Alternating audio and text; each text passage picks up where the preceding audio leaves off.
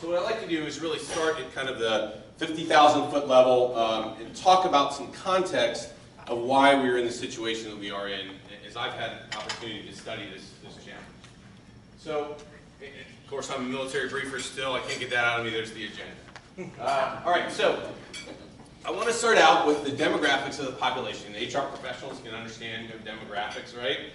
So this chart is a chart that shows the U.S. population. This side of the room, all you need to know is that the U.S. population is rising. Okay? And it shows from like 1800 to the current time, but I think it's something like 321 million, but it's growing. And I'm an engineer, so I like graphs. That's why I put it in there. But it's a positive slope. Okay? More people are being born than people are dying. So increasing population rate. Okay?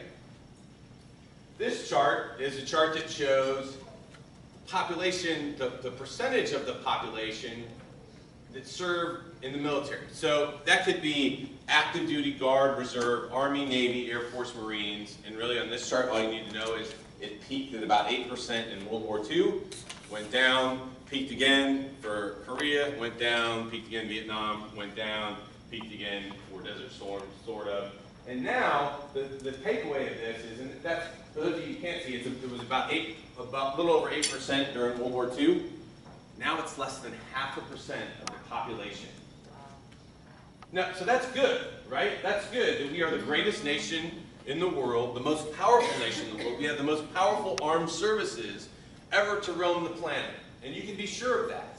And we're doing it with the lowest percentage of the population we've ever had in our history. That's good. But that's also potentially kind of dangerous.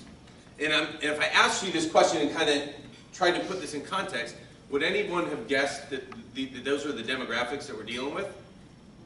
Right? And so now let me go on a little bit further and explain some of this stuff.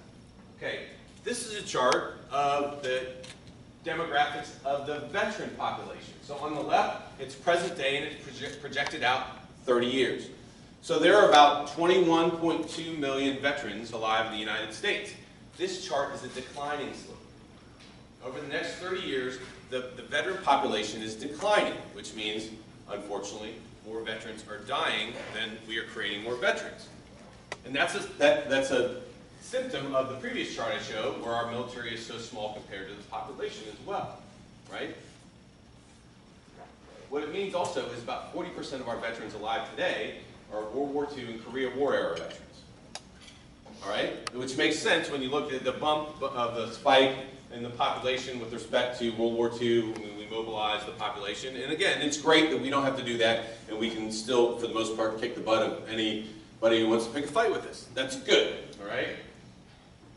This chart, I think, is really interesting. And this one is probably about the only one that is you really need a chart to see, but I'll explain it, hopefully in a way. So the green line is men, the yellow line is women, and on the left it's the 18 to 24-year-old demographic now, and on the right it's the 90-year-old plus demographic, okay? It's the percentage of the population who are actually veterans. So if you're 90 years old and a man alive today, what's it say, 74%? 74% of your peer group are veterans.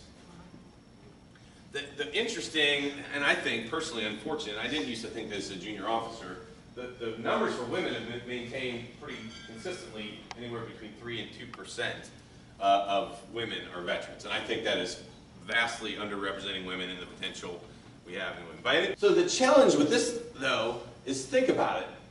When that 18 to 24-year-old demographic of men who are 7% of 18 to 24-year-old men are veterans.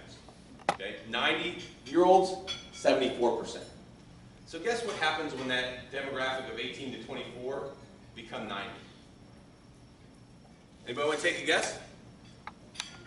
The number doesn't really change, because when do you become a veteran?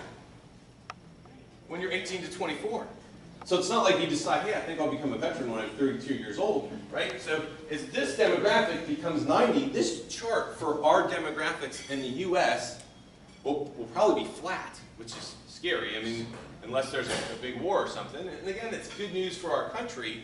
But what that means to you all is fewer and fewer people then know a veteran. You have fewer and fewer cousins, neighbors, you actually know a veteran. And so if you don't know a veteran, you haven't walked in their shoes, then there becomes this disconnect. So remember, increasing population, decreasing veteran population, there becomes a gap between the veterans and the society that they serve to protect and defend. And I'm not sure that that's necessarily good. And I'm not trying to make a political statement or anything, but it is what it is. And so you should understand that those are the conditions that exist, okay?